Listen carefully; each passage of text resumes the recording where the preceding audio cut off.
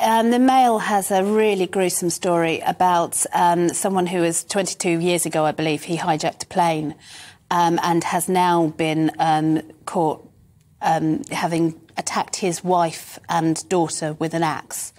And I actually wanted to think about this more in the round, rather than this individual case, which is disgusting and appalling, and I hope he rots in jail forever.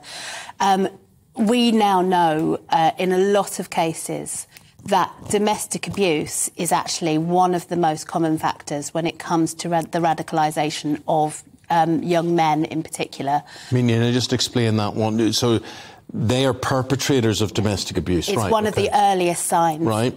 And we it's a control thing. Because it's a control thing. It's, you know, the rage that domestic abuse is often a sign of is then channelled in other radicalisation ways.